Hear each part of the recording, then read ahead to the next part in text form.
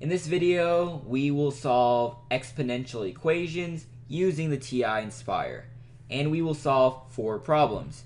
So the main thing is hit menu, hit algebra, hit solve, and we write what we have. So we have 3 squared is equal to 3 raised to 3 times x minus 5.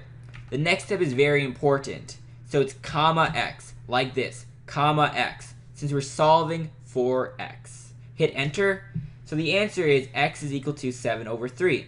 And now we'll do the other 3 problems. Same way, menu, algebra, solve. We have 2 raised to 4 times x is equal to 4 raised to x plus 3.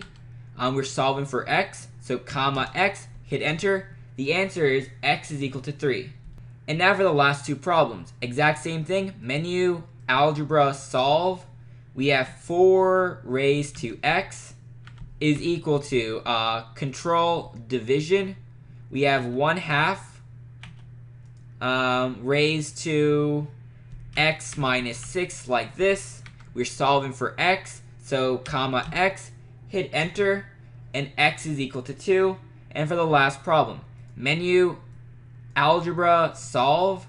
We have 3 raised to x is equal to control division, 1 divided by 9, raised to, we have 2 times x plus 5, and we are solving for x, so comma x, hit enter, and the value of x is equal to minus 2.